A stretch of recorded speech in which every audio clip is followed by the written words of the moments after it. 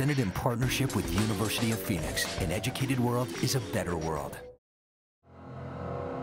The end of America as we know it could start just like this.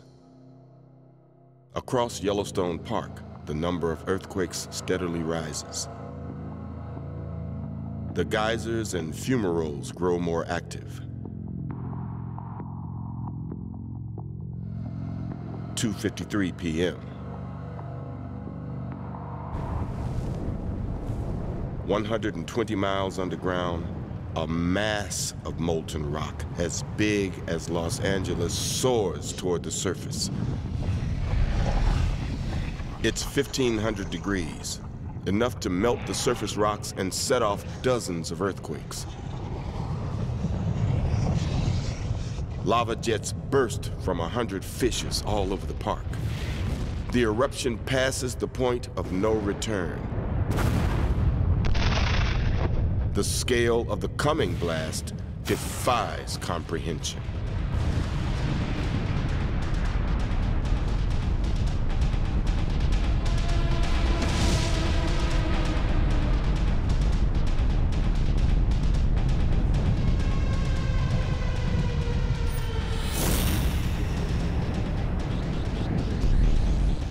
The eruption equals 1,000 Hiroshima atom bombs every second.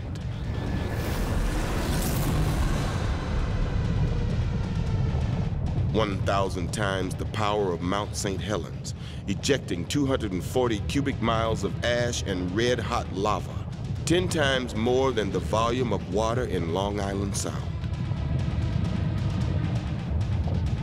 Within hours, the death zone covers a 600-mile radius from Yellowstone.